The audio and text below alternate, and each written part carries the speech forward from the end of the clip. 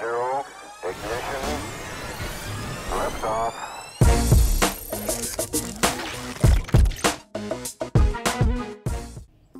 Hello and welcome to the Cronkite File. I'm Austen Bundy alongside my colleague Alyssa Klink.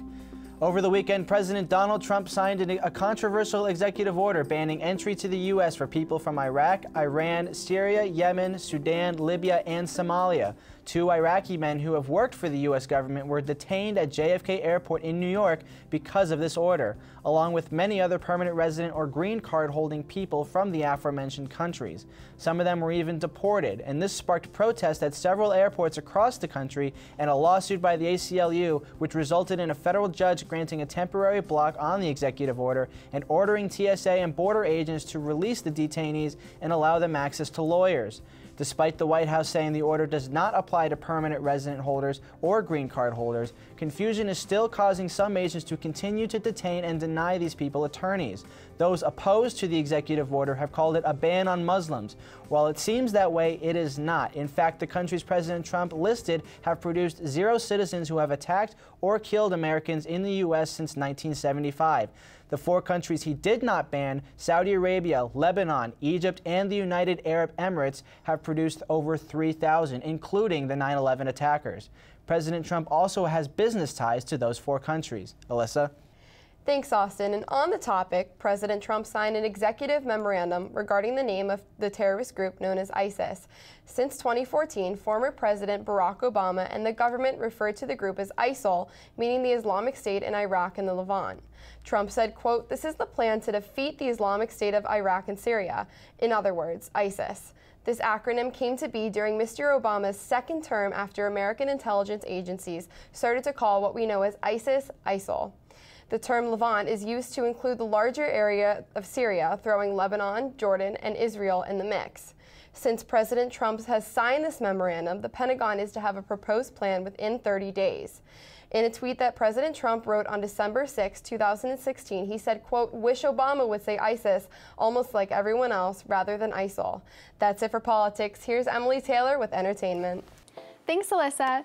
Teasing fans on Instagram the past few weeks with Polaroid snapshots displaying important life moments, Lea Michele finally made the surprise announcement she's going to release a second album. The singer had no hesitation in making the music because it was something she made for herself. She stated, "This record deserves all of my time and care, and that's what I plan on doing this year. That's what I've been trying to do with this whole record. Just connect to me and where I'm from." The singer put great thought into its title, wanting a name that captured the record's raw essence. After consulting Hamilton star and best friend Jonathan Groff, she decided to call it Places, as in the theater term for a show is about to start. The relationship she shared with late boyfriend Corey Monteith was largely inspirational in its making. Though this time in her life was filled with great pain, she used her sorrow to transform into a happier, healthier individual. Working on both herself physically and mentally was and still is a work in progress. However, this album speaks to her obstacles and triumphs, especially when it comes to love. Though a release date hasn't been specified, we will be keeping an eye out for it. That's all in entertainment this week. Now let's go to Lauren Bukoskey with sports. Thanks, Emily. President Trump's ban on visitors from Muslim nations could have an impact on the international sports world and potentially threaten the chances of Los Angeles, California hosting the 2024 Summer Olympic Games, as well as the United States hosting the 2026 World Cup for soccer. A spokesman for the United States Olympic Committee, Patrick Sandusky, said, quote, "We are working closely with the administration to understand the new rules and how we best navigate them as it pertains to visiting athletes. It also could affect where and how international athletes train, as many look outside of their home country for different weather in places like the United States. Trump's ban has an immediate effect on wrestling because Iran has announced they will stop Americans from entering the country.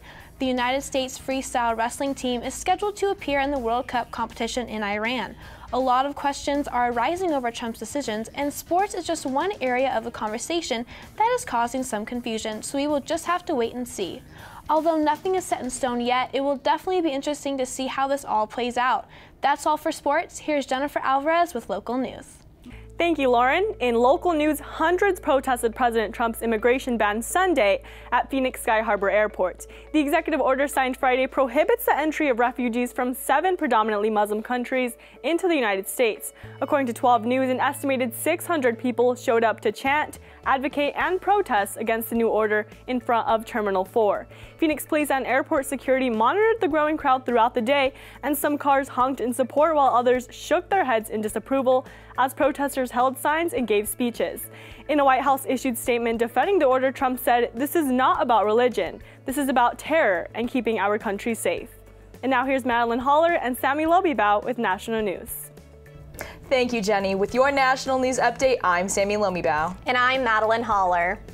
Trump recently declared a national day of patriotic devotion. However, many Americans were either unaware or ill-informed about his proclamation, according to an article published by CNBC.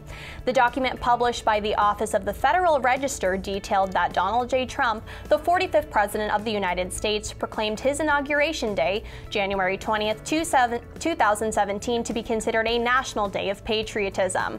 Trump makes mention of strengthening the bonds of Americans and the United States, as well as redefining the government's responsibilities to its people within the proclamation.